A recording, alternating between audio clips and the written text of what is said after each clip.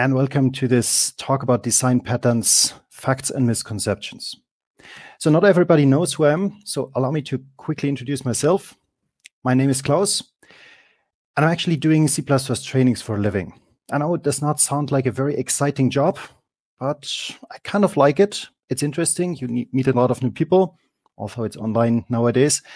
And also you see a lot of code, learn from code, discuss code, and I feel this is pretty interesting.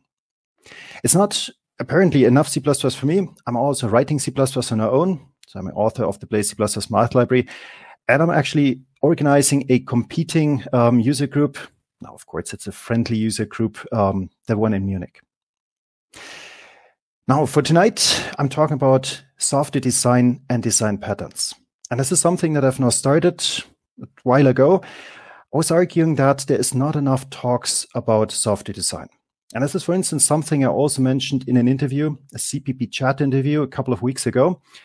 So both me and Tony van Oort were invited by Phil Nash and John Culp to talk about the solid principles. This was actually a really fun discussion, and we exchanged a lot of experiences about software design. And at the end of this episode, I raised the question, why actually don't we talk about software design? Perhaps not anymore, perhaps we never have. And interestingly, both Tony and John confirmed my suspicion. Both of them say, because it's the hard thing. Because there is no definitive answers. It's easy to talk about features, to explain something that will always work. But to talk about software design, that is really hard. There's no true answer. There's always answers like, it depends. And I believe this is why we don't talk about this. Although I feel this is really interesting and also really important. This is the fundamental things for our code. This is what helps us to maintain it for decades. So I believe we should talk more about it. And this is now exactly what I want to do tonight. So let's talk about software design and design patterns, which, however, is, as I said, the hard part. So right in the beginning, to make it clear, the disclaimer, of course, as soon as we are talking about something where there's no definitive answers, there's a lot of subjective impressions and opinions. And I definitely will raise a couple of opinions on my own. And it's absolutely okay if you have a different opinion. Actually, I feel this is just fine. This is what I would like to learn about, because I believe then I might have missed something interesting. And so, there is no definitive answers. It depends. But perhaps that is the reason why it's also fun and really interesting. And now, I have hours to talk about when we talk about design patterns, and I have definitely also hours to talk about misconceptions about design patterns and software design in general. Now I had to select a couple of things for a 60-minute talk. And so I selected something that I feel is simple enough, but also interesting enough to talk about. And so I start with an example, stood make unique. Simply because in the past couple of years, I've heard so many statements about make unique that I actually feel it's necessary to actually talk about these. So I've heard that make unique improves exception safety. Okay. I've heard that the make unique function fulfills the single responsibility principle. And I've also heard the statement that make unique is a factory function. Now, I want to talk about these statements before then, of course, digging a little deeper and also talk about other things. And the first statement is something that I believe you don't have to say a lot about, because indeed, this is absolutely true. Make unique improves exception safety in the sense that it's like an atomic operation. You immediately create a unique pointer. The resource is immediately coupled to that. It's one operation only. Perfect. So this is definitely true. I don't really have to say a lot about this anymore. The second one, however, is by far more interesting. So the claim is that make unique, because it is like an atomic operation and improves exception safety, fulfills this single responsibility principle. Well, if you go to Wikipedia, read about the single responsibility principle, this is what it actually has to say. The single responsibility principle is a computer programming principle that states that every module, class, or function in a computer program should have responsibility over a single part of the program's functionality. And it should encapsulate that part. all of the module, class, or function services should be narrowly aligned with that responsibility. This is what a lot of people know. But interestingly, what people make out of that is that everything should do just one thing. This is, by the way, also why a lot of people criticize this principle, because it's so vague. It doesn't really have any meaning. It's like you understand it, but don't know what to do. The problem is, this is exactly not what it is talking about. Actually, it is talking about something different, which I basically summarized just as a hint in a pointer to talk at CPBCon. The single responsibility principle advises to separate concerns to isolate and simplify change. And that actually already has to do with software design. When we design software, we are actually interested in changing things easily or also extending things easily. That is the goal of software design, at least one of the important goals. And I know if you can again go to Wikipedia, look at software design, try to get an impression what it does, it's kind of hard because this page sums up so many different aspects of software design. It's really tough to really understand what it's about. So I try now to simplify it. I give you my opinion on what software design is, and hopefully kind of a simple statement. Software design is the art of managing interdependencies between software components. It aims at minimizing technical dependencies and introduces the necessary abstractions and possibly compromises. There's a couple of pretty important words in there from my point of view. It's an art. It's not a science. It's not something where you definitely always have an answer. It's the best you can do sometimes. Therefore, also compromises. Sometimes there is just not the possible solution. And you probably have to choose something that fits it best right now, where you might not know all about it. But most importantly, I believe that software design is the art of managing dependencies and abstractions. This is at the core of software design. This is what we actually want to do in order to be able to change things easily and extend things easily. Which now brings us back to make unique. So that's the std make unique function. And if you're not actually thinking about this in terms of software design, then you do find that it's not really abstracting anything. It has nothing to do with dependencies either. Make unique will always give you a T, whatever this T is. And it will always allocate by means of new. Always. So there's indeed no abstraction at all. Because there's no abstraction at all, it definitely has nothing to do with software design. Nothing at all. And so it also has nothing to do with any kind of design principle that gives you advice to isolate concerns. There's nothing about this function that would help me to detangle entities in my software. So I definitely do not like the idea that this fulfills the single responsibility principle. It's just a function.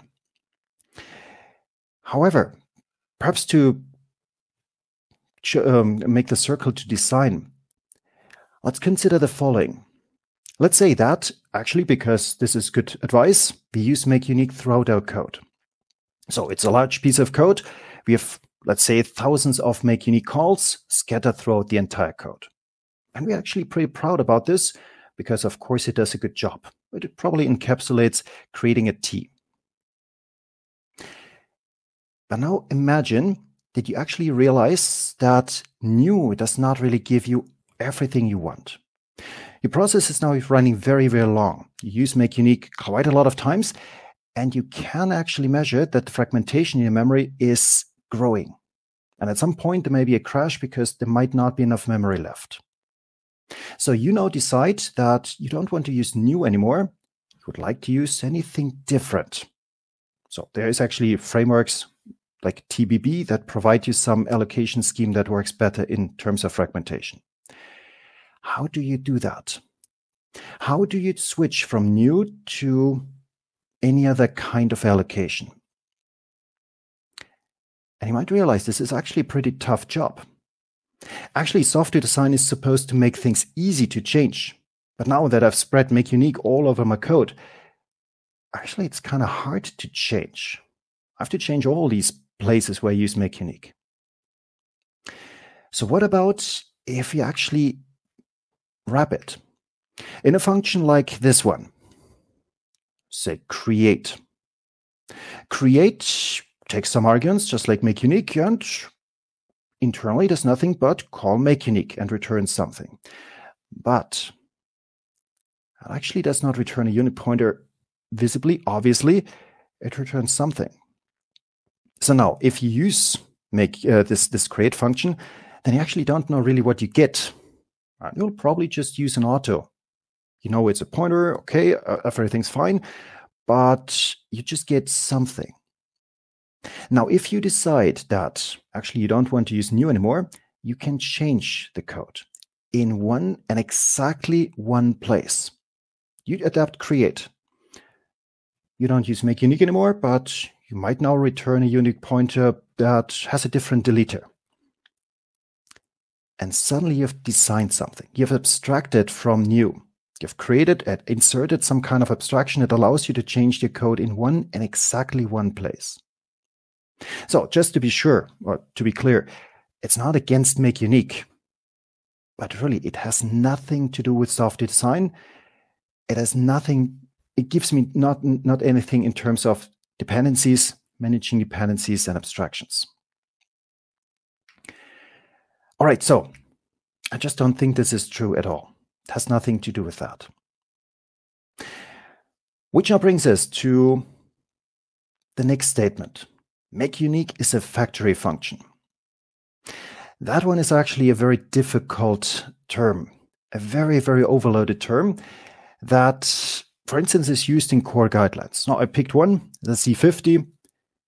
Use a factory function if you need virtual behavior during initialization. So just briefly to point out what the advice is.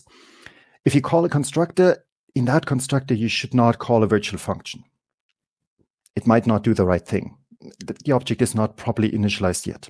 So what you should do is you should write some kind of wrapper that first of all creates the object, potentially by Make Unique. Then you call a virtual init function, and then you return. So that call here, that is happening after the object is fully constructed. And this entire setup that you have a function, that is what the core guidelines call factory function.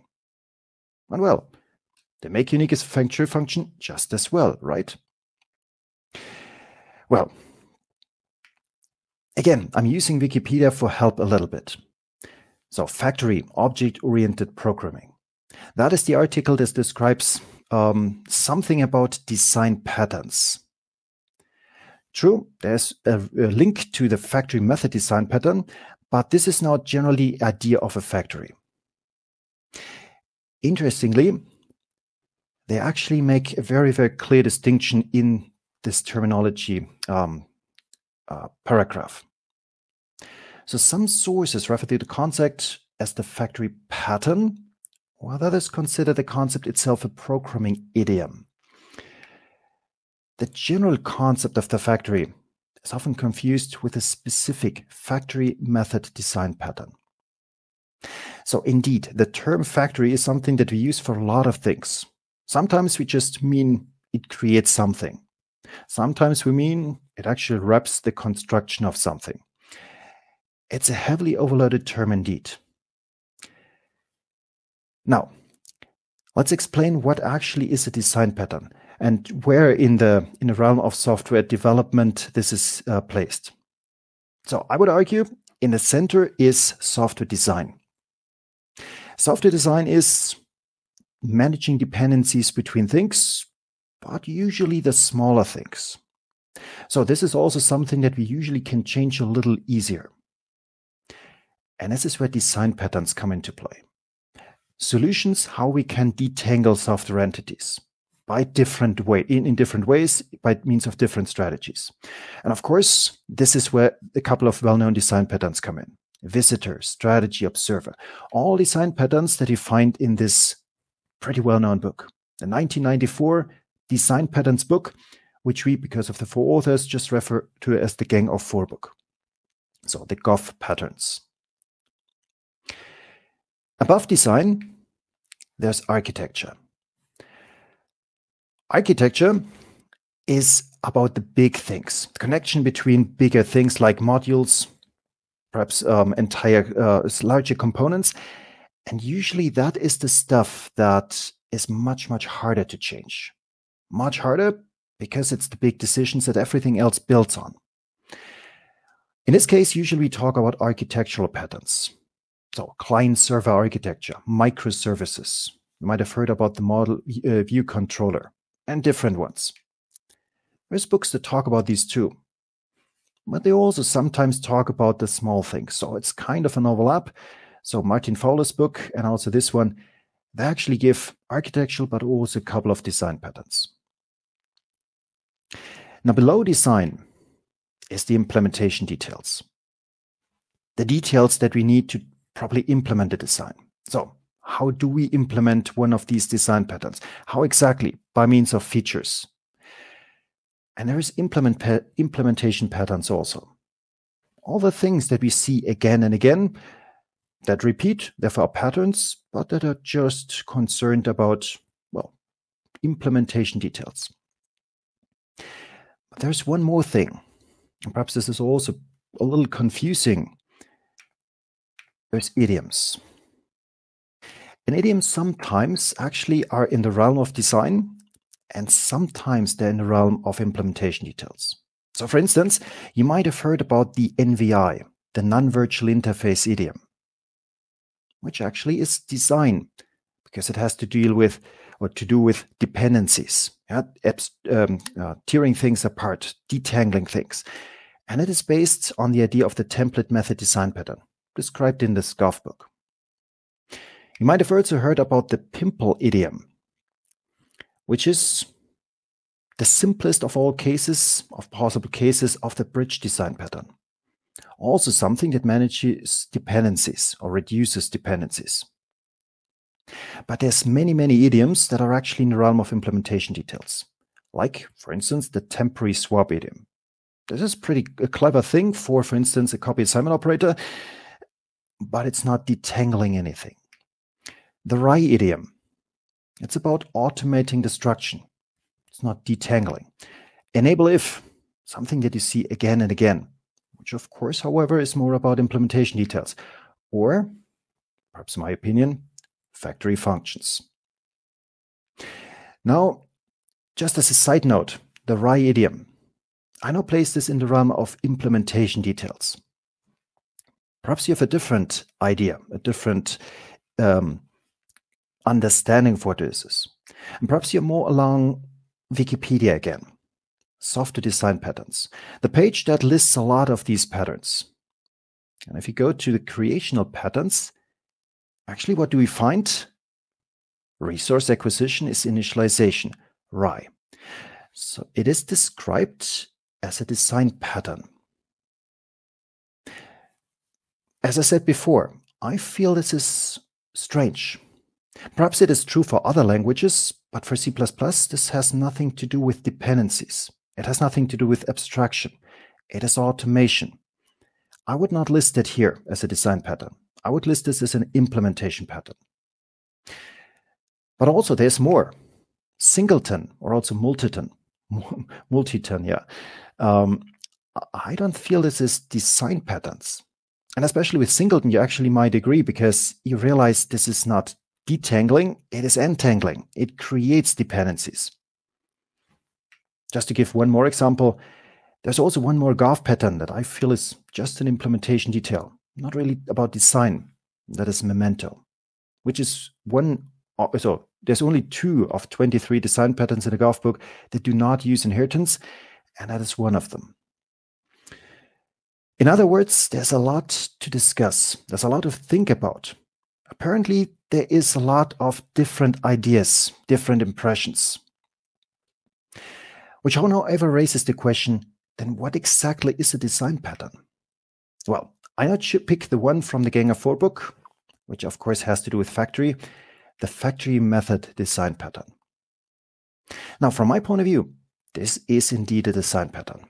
So I assume that you're not all totally familiar with the idea. So very quick, there is some creator. It creates some kind of products. Both of these are base classes and can be implemented in form of concrete products and concrete creators. Now, why is this a design pattern and other things are not? Because in this particular case, I can actually separate concerns in terms of an architectural dependency. I can assign some things to some high level, something that is not changing, something that is considered to be stable. And I can also assign the implementation details to something that I consider to be the low level. It's volatile, malleable. Things are changing much more often. I cannot rely on these details so much. And so, of course, in high level, I don't want to deal with all these details. I want an abstraction of that. And I get this in this particular case, which is kind of classic Gov by means of a base class. It really deals with dependencies. It deals with abstraction. And there's even an inversion of dependencies, simply because I actually have a clear structure from low to high level, dependency from low level to high level. That is an architecture. That is what I expect to see in design. Everything else is not really design. So, to make it clear, the purpose of a design pattern is to introduce a fitting abstraction for a well-known problem. And along with this abstraction comes a name. The name of a design pattern conveys the intent of the abstraction. And so a design pattern, actually, the name of the design pattern is really important. This is what enables you to talk about your intent. I am using a factory method here, actually, because I want to, okay, now people actually should already know what you're trying to do. Sure, you want to abstract from creation and from products. That is conveyed by the name alone. And so to make unique is not really something that provides an abstraction. So I rate this as an implementation pattern, not a design pattern. It repeats again and again, but it's only in the level of implementation details. So, to summarize, yeah, make unique is in the terminology that you're using a factory function. But it's unfortunate that this term is so heavily overloaded, can mean so many things. So just to be clear, make unique is a factory function, yes, but it is not a design pattern. Factory method design pattern, that is a design pattern, but that comes with a lot of abstraction. Okay, but I believe it's enough. No more hitting on make unique. I think you've taken the point. Let's take a look at a couple of other misconceptions. Misconceptions that I heard a couple of times even in the last month, like design patterns are limited to runtime polymorphism. And then obviously also design patterns are limited to object-oriented programming. Design patterns are language-specific idioms, in particular something that I hear a lot about the Gov patterns, and design patterns can be recognized by their structure. I would like to talk about all of these, but not by giving multiple examples, but perhaps one example is actually sufficient. Perhaps, let's say two. I pick now two design patterns and take a look at these. And the first design pattern, again, a gang of 4 design pattern, because they're usually more well-known, is Klaus? the command design pattern. Yes. All right, I've now picked the classic command design pattern, which, on the right-hand side, creates some kind of abstraction. So you get some base class called command, and I can, of course, now implement this in various ways. At some point, you have an invoker that just knows about this abstraction. And this invoker may eventually execute the command, and a concrete command now creates some kind of feedback. Something happens, some action. Okay, now the mouse pointer is back in the middle. Okay, this seems to be the Logitech thing. I apologize. So it seems to be part of the of this clicker here. Now that design pattern comes with inheritance. And of course, if you see that, all of these are about dynamic polymorphism and object-oriented programming. So this is kind of to be assumed, but I can actually show you also examples from the standard library. We can actually use the command design pattern for static polymorphism. If we provide some operation as a template parameter and then pass it to some function. Where do you find this in the standard library? Yes, in the algorithms. For instance, for each, you pass, of course, a range of, say, numbers, but then you also pass an action. Please do that to all the elements. I would argue this is the command design pattern again. It's the same intent. I want to do the same thing. So it appears in templates. It's not object-oriented, it's generic, or perhaps even functional programming. So apparently this actually is available in different forms too. I have a second example, the so-called strategy design pattern, which is also quite easy to summarize. You have some context on the left-hand side, with some functionality that, of course, now carries implementation details. Now, these details may actually cause coupling, sometimes heavy coupling. And for that reason, you would like to extract all of the logic here somewhere else to loosen the coupling and also to, of course, provide flexibility, if possible, even runtime flexibility. Now, what I introduce now on the right-hand side is a strategy. That strategy can be implemented in various forms. The King of Four just calls them concrete strategy A and B.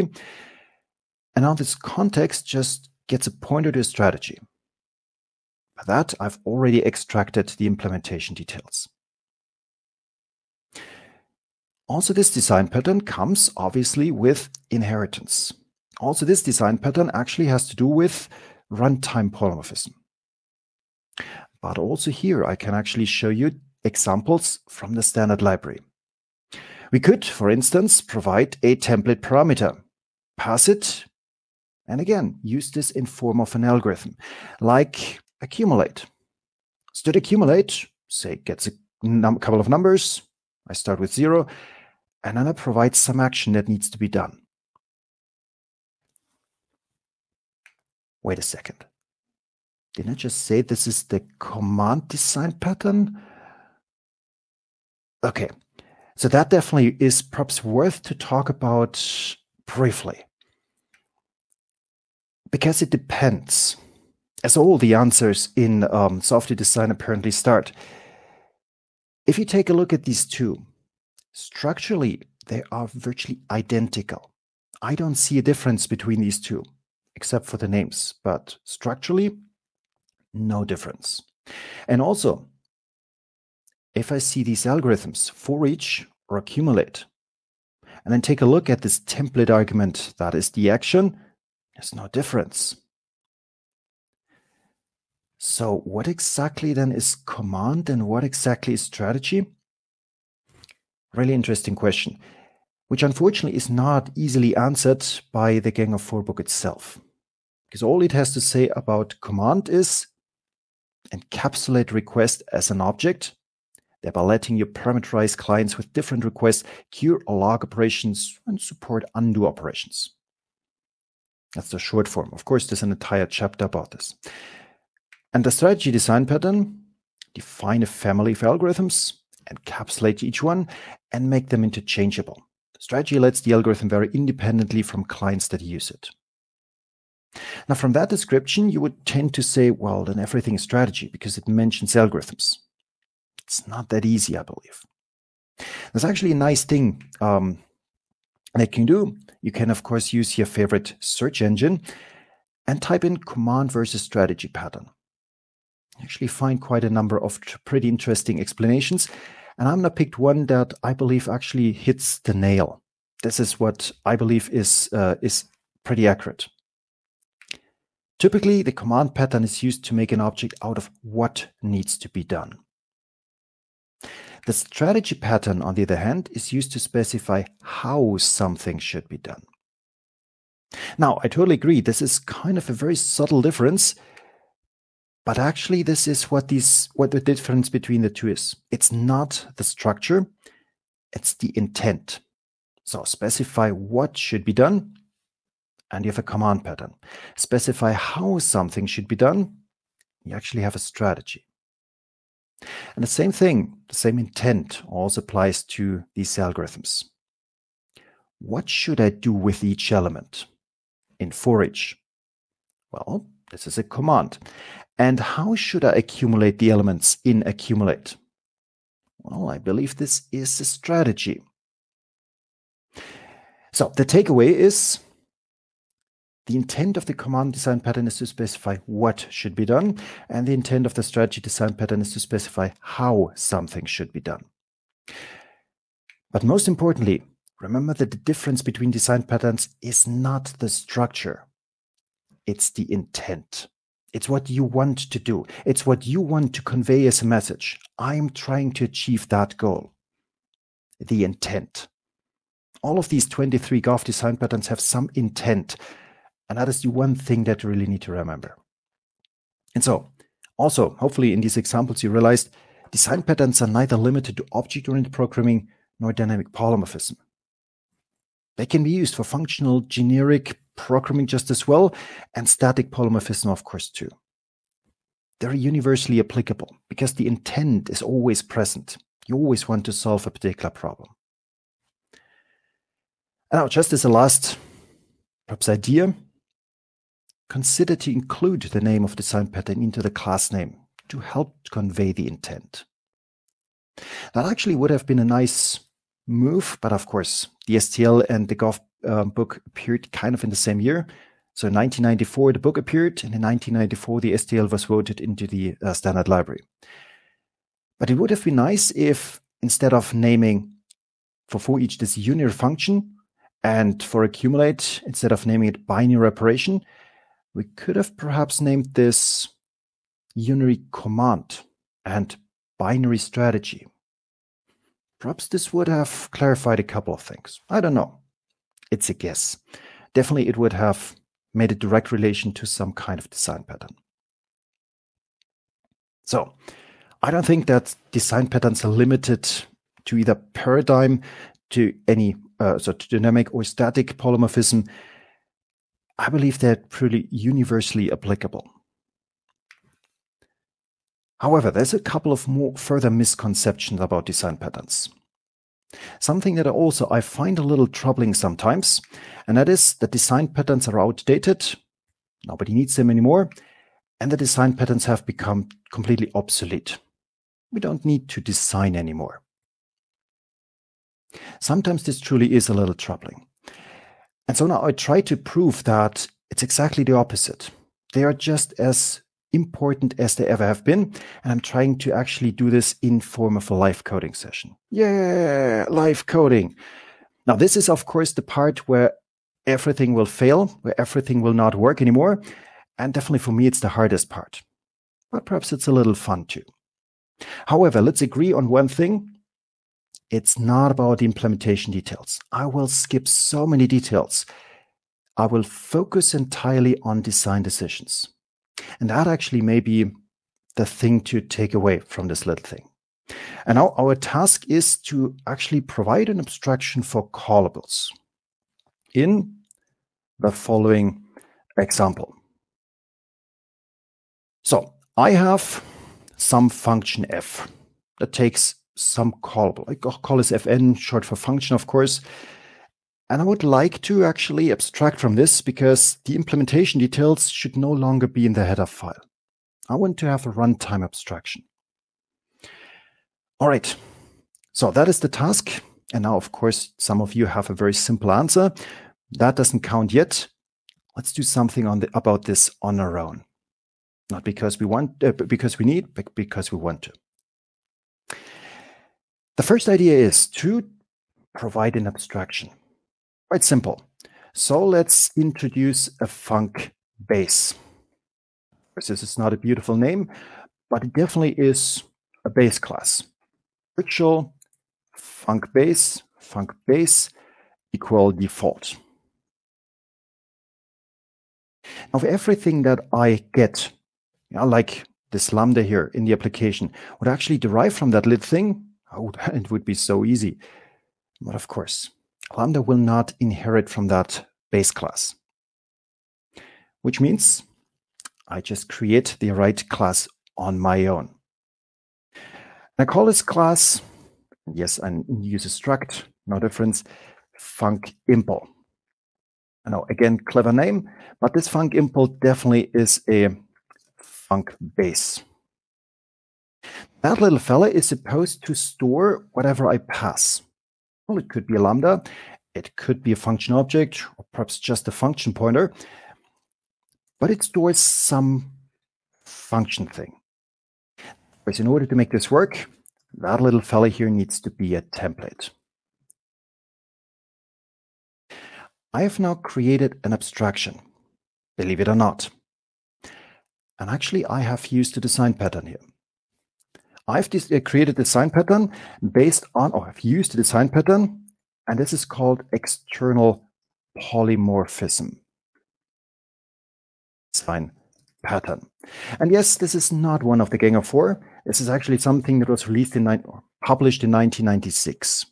It's a little younger, 2 years younger, but it's a little different. If you now believe this is an adapter, very close indeed, but the adapter design pattern has to do with an existing hierarchy. I'm now introducing a new one. So it's that design pattern. Now, of course, I do have an abstraction. I could now finally say that this is func base, pointer reference, I don't care at this point. I could actually move all of this into the source file, detangling dependencies. I no longer depend on a lot of things. I can now hide implementation details. Cool. Of course, you now have to adapt a couple of things, like how do I call it? Well, sure. You cannot really use it, call it at this point, but for that reason, we now introduce a virtual function that I call invoke. Why not? At this point, I'm do a little hand waving, distract you from the fact that I now introduce a couple of types that are not known. Believe me, we'll get them soon enough. So this invoke returns an R, some return type, and also gets a bunch of arguments, args. Function can be const, why not? At least one important implementation detail, and to be a virtual function. That fella now, of course, needs to be implemented in the deriving class, which, something's important, I make final, and I implement this as return fn of args. Yeah, I know, I can move forward, etc. I don't care about these details. Now I'm actually able to properly invoke the thing down here. Invoke, cool, very nice. Now, the only thing is, of course, that I have to adapt my main function where I pass the lambda, because the lambda is not inheriting from that thing. Of course, that doesn't work anymore. So, to the easy thing, say make unique. So we try to create some kind of pointer that holds that, of course, and that is given the lambda. And I get, of course, some std unique pointer of func base. Something like that. Could call it fn, whatever. Okay. And I could dereference fn at this point. Not so important. More important is that point here. Which type do I actually have to pass here? So funcImpl, okay, true, but of what? That is tough and very unnice. I would like to automate this. I would like to deduce the type. For that, I could use a function, true, but I could perhaps wrap this entire stuff anyway, because I actually do not really like the idea to carry a pointer around. So let's do the following. We just wrap this properly. Struct callable. Okay, now this I make a class. There's some public stuff, come on, public, and some private stuff. I feel like these structs here, this look like private stuff. So I keep it here in the private section. And also, I probably now can use a unique pointer right here. A unique pointer to a func base. So the thing that I tried in the main function is now properly encapsulated at this point. And I give it a name. Some of you might already have an idea. You're correct. I call this a pimple. Yes, I've just used another design pattern. This is, first of all, the pimple idiom. Yes, of course. But that is the simplest form of the bridge design pattern, trying to hide some implementation details. And most fascinatingly, now the implementation details are generated by the compiler. Okay, I have a pimple, which I now need, of course, to initialize in my constructor, in some constructor. Callable. That one takes a, say, well, anything. So I call this fn. This function, get this constructor a template. This takes anything. It even takes lambdas. It deduces the type. And that function now knows full well what I need. My pimple, meaning my unique pointer, let me scroll down here. So my pimple is now initialized by make unique of func impl fn. And I simply pass my fn here. I've now created something that takes some fn, something initializes the according class in that constructor, and still I have an abstraction, a runtime abstraction, to be sure. Pretty cool, pretty nice. The next thing, however, in order to make it useful for my main function is that, of course, I need to be able to call it. Right now, there's nothing that I can do with it. I can just create it. But obviously, the next step is function call operator. That one now returns again my R, again a little hand waving, and also takes a couple of arguments, some things. Well, how do we implement this function call operator? Well, I have everything in place already. I can simply return whatever pimple invoke returns. And of course, yes, I know, forward a couple of arguments. Cool, because now I already have the right opportunity to introduce all of these unknown types. Template, type name R, type name ... args. We are actually homing in on something really interesting. This thing is now something that I can already use. So like here, at this point, I would have a callable of, say, so this is printing some number. So I return void and I take an int. And of course, the same thing appears here. Callable void, comma int. And then here at this point, I can actually, I should not get rid of my lambda. I can actually make this work in this way. Callable. And I pass my callable. Not bad. In just a few lines of code, picking a couple of design patterns, I've created runtime abstraction that actually turns out to be quite nice and useful. Now, of course, there's a couple of critics out there that basically point out, no, it's not complete yet. And I totally agree. It's nice, it's short, but if I use it in the way as I indicated down there, actually would need to copy it. And right now, that thing is not really copyable. So perhaps it's time to actually think about the special member functions. I believe, since you're experts, this is something that you know dead cold. So, of course, the first thing we think about is the destructor, which is default. I have a unique pointer. That thing will take care of all the rest. I don't need to delete anything on my own. Great. The next thing that's kind of simple, as you know, is move. Callable. Let's give it a name. We don't even need to because we can default it. The unique pointer is doing all the work for me. I can move forward. I can move constructed perfectly. And last but not least, the move assignment operator is actually also working perfectly. Indeed, the only two functions that give me a little trouble and a little headache is the copy operations. So in other words, the copy constructor and of course the copy assignment operator.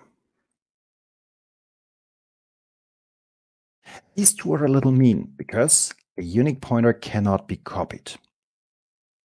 And indeed, if I now want to copy construct a callable, what should I copy? All I have is a pointer to base. Well, I think it's time again for a design pattern.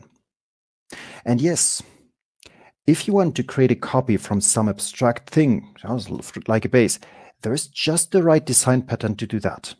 And that is, correct, prototype design pattern.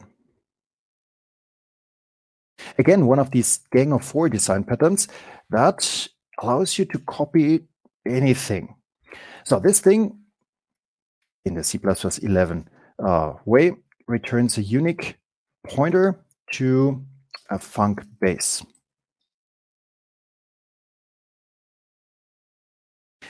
Of course, is now implemented in the deriving class. Sure, it has to. It's a pure virtual function.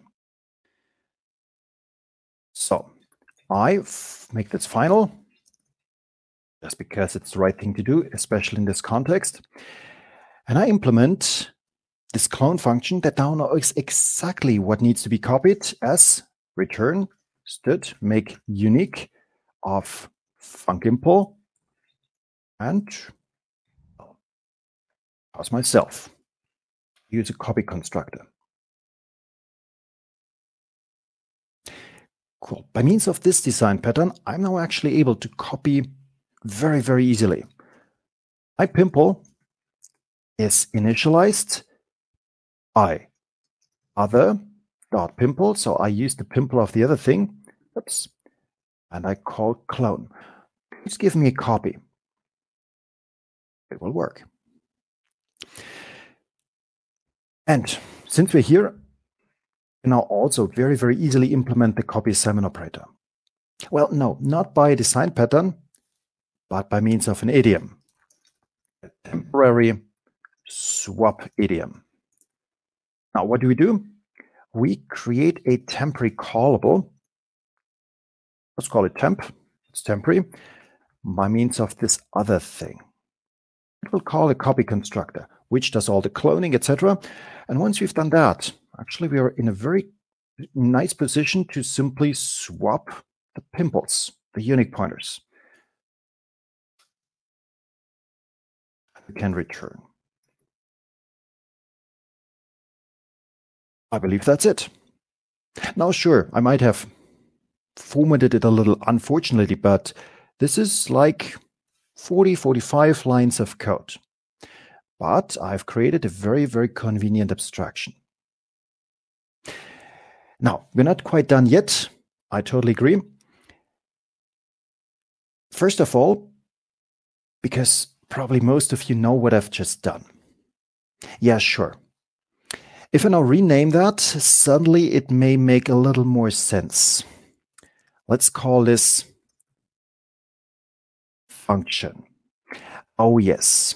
In just 45 lines, we've implemented a very, very simple form of function. This fn and this fn2. In just 45 lines, I've implemented a very, very rudimentary form of a std function. There's just perhaps one tiny detail that is not really working out well, but this is again an implementation detail. Still, I like to fix it because standard function takes a single argument. Kind of looks like that. Template, type MFN, class function. That is the signature of std function. It doesn't take many arguments. The thing is, I'm very, very close in actually making this work. Just use this as a specialization. And voila, actually done the job. Now, I totally agree that this may have been a little fast indeed, but the major takeaway is the following.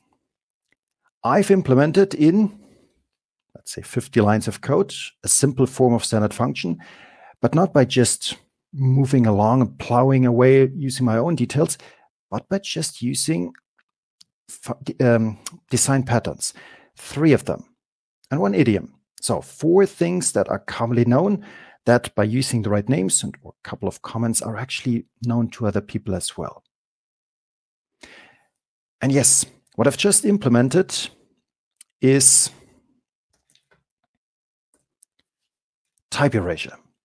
I've implemented the same thing that you might have seen in the talk, probably the most famous talk about this, inheritance is the base class of evil.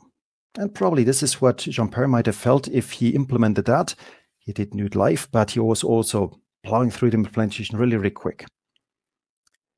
So this is the talk that usually people attribute to inventing type erasure. Not quite. Not quite. If you do some research, actually there is something else. There is a paper from 2000 called Valued Conversions, written by Kevlin Henney. And to my best knowledge, this is the very first time that this technique was actually used. And he implements std_any. Not the std_any, but a very simple form, but still std_any. And he bases his implementation on the aforementioned external polymorphism paper. So Cleland, Schmidt, and Harrison have come up with this idea. And again, the paper starts with intent. A design pattern is about an intent, creating something. I'm going to show how this intent can be implemented in old C++. So, type erasure. One side remark that I just do because indeed I have heard also a lot here. There's a very nice website that I can recommend, more C++ idioms. And of course, they also talk about type erasure. Unfortunately, they talk about it as variant, boost any, std_any. Seriously unfortunate. Seriously unfortunate. Even in other cases, I actually had to counter-argue that this is very, very bad. Std_variant is fundamentally different from a design perspective. If you use a variant, you want to extend operations, not types. If you use type erasure, on the other hand, you want to add types, not operations. And so if you truly want names to convey meaning and message, we actually should be sure what we are talking about. So perhaps just as a side remark, but please consider to use type erasure if you actually mean the type erasure that I've just implemented. That allows me to add different types, lambdas, function objects, whatever. I can only call it though. I cannot add operations. That is a job of a variant. Very, very, very different in terms of design indeed. So the major takeaways though, well, use type erasure if your intent is to abstract from many possible types, assuming a fixed set of operations. Then definitely design patterns are not outdated. They're not obsolete either. Use them. Even in our most recent designs, like type erasure, they're everywhere. So design patterns are everywhere. Learn to recognize them and use according names to communicate your intent. And this is now the point where I truly say, well, I shamelessly highlight a couple of upcoming training classes. I know this is pretty bad, but still, this is kind of what I live from. The first thing that I can recommend, if you want to learn more about design patterns, if you want to recognize them in many ways, in many situations. And also, if you want to learn how to use them, then there's a one-day workshop next Monday at the ADC++, Modern C++ Design Patterns. It's probably in German, but you still can learn a lot about different design patterns. And it's one day only, though. Something similar is happening at CPP on C. I will again give a short course or workshop on modern C++ design patterns. Also here, you will learn about design patterns in general, how to use them, how to recognize them, but also what they mean. So what is type ratio in comparison to variant? That will be a major topic. And Jens already mentioned that, the 3-day version. If you really want to learn a lot, and if you also want to discuss things like singletons, factories, decorators, observers, and the like, then this is the place to be, the workshop to be in. So a 3-day workshop on modern C++ design patterns at beginning of June. 3 days, it's a lot, but definitely you will take away a lot of information. Okay, that's the end of the advertisement. My summary: design patterns are about dependencies and abstractions. That is what they are. That is the major point. You want to detangle your software entities. They're about intent. You have something to do. The name now makes this possible. You communicate your intent. They're definitely not limited to object-oriented programming. I know the Gov book is strict about object-oriented programming, but all these intents can be transformed into solutions that work for other things as well. And also so that along with it, it's not limited to dynamic polymorphism. Static polymorphism just works as well. I do not think that they're outdated or obsolete. I believe they're everywhere, even today in our most recent designs. Okay, with that, I'm done. Thank you very much for your attention. Hopefully this was something that makes you now consider to think about it, and perhaps also to contribute your own ideas, your own opinions about design patterns, soft design in general, and perhaps a couple of solutions about the hard problems. Things like singleton. Okay, thank you very much.